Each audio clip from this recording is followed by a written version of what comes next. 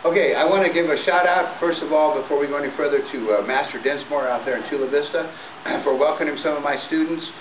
Thank you very much for making them feel at home out there. Okay, so this week we've got a good one for you. When my wife was younger, she liked to go to the beach a lot, and you know, she was as good looking as she is. Guys were always coming up to her. She asked me what she could do, you know, if somebody actually came up. So if you're sitting on the beach or anywhere else, right, and somebody walks up to you from here, and you want to take them out, we're going to go here. Bam! I back up again. From here. Now here's what I did.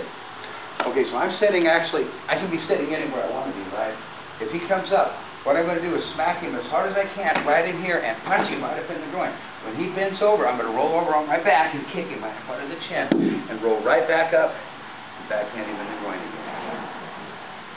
Alright, so we'll do it from this side here. I'm sitting down. He's in my face here. 1 and 2. Roll over, kick him up, and roll back. Backhand him up in the groin. Alright, one more time from here. Alright, so the guy comes up. I'm going to do a right backhand up in here. You can punch him right straight up into the groin. You can back knuckling him up into the groin. As he bends over, you're going to roll back and kick him right up under the chin and roll right back up. I can take a foot and break it if I want to do whatever you need to do. Now,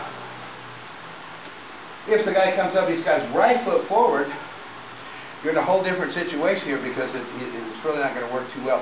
So this time I'm going to actually grab it, punch him here, and kick him back again. We're going to come up back and we're going again. If I want to break his foot, I'll break it. Alright, so let's switch sides one more time. So the guy's going to come up this time with the right foot forward. I'm going to pull it, put it in his hand, hit him in the groin, and punch him in the stomach. He's going to be bent over. I'm going to roll back and kick him. Come back up in here. Backhand him up in the groin.